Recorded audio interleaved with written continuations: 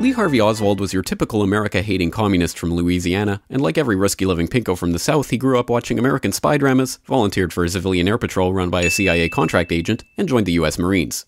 Nicknamed Oswaldsky for his tendency to speak Russian and spout pro-Soviet propaganda, he was given special training and assigned to one of the most sensitive facilities in the world, running the radar for the U-2s spying on the Ruskies and the Chi-Coms.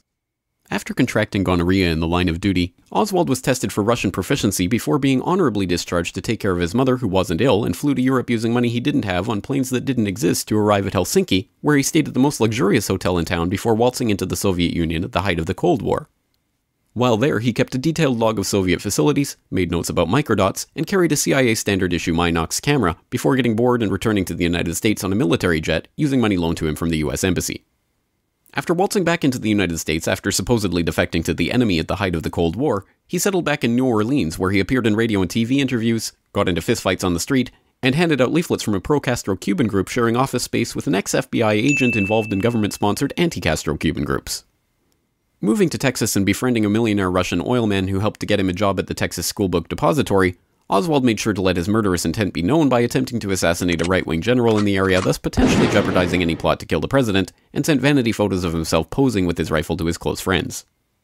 On the morning of November 22, 1963, Lee Harvey Oswald went to work in the Schoolbook Depository where the president just happened to be driving by. After somehow getting the Secret Service to stand down before entering Dealey Plaza, Oswald set up a makeshift sniper's nest and got off 3 shots in 6 seconds, leaving 4 bullets without leaving any nitrate on his cheek, a feat that has never been duplicated, including 1 bullet that managed to cause 7 entry-exit wounds, a feat that has never been duplicated, penetrating 15 inches of tissue, 4 inches of rib, and a radius bone, to come out in almost perfect condition on a stretcher in the hospital while no one was looking, a feat that has never been duplicated. He then ran downstairs and got himself a Coke from the vending machine within seconds of the assassination before heading home, grabbing his things, walking down the street, shooting a police officer, ducking into a movie theater, and waiting to be arrested. After jumping up and pulling his gun on the police officers who swarmed the theater, he was led out the front door, or the back, and taken into police custody. While there, he is not charged with the murder of the president. Did you kill the president? No, I've not been charged with that. In fact, nobody has said that to me yet. And like any self-respecting America-hating communist grandstander who had just killed the President of the United States in a pinko rage, denied he had anything to do with it. I'm just a patsy. Before being transferred to county jail, he was shot on live TV by a 2-bit Union Mafia stooge, supposedly torn by grief at the death of the president, whose brother he personally hated, later claiming that it was part of a conspiracy the world will never know. The world will never know the true facts. Luckily, the crusading journalist of the unbiased media told the public the straight truth about what happened. His head could be seen to move violently forward.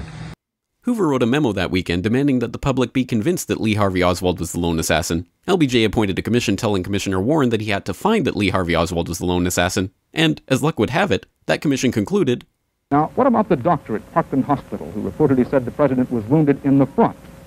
Actually, the doctor told the commission, and a newspaper report agrees, that he said only that the bullet could have entered from the front. But because of the president's condition and their desperate haste, the doctors never turned him over, never saw the similar wound where the bullet actually entered from the back." This is the story of the JFK assassination, as brought to you by the truth-tellers in government. Those weapons of mass destruction got to be somewhere. And the media. And if you have any questions about it, you are a woo-woo, grassy-knoll, tinfoil, lizard-fearing America hater. If you love Jesus, sunshine, ponies, monster trucks, miniskirts, and the American flag, you will never ask any questions about any part of this story to anyone. Ever. This message has been brought to you by the CIA, Joint Chiefs of Staff, Warren Commission, and the MSM.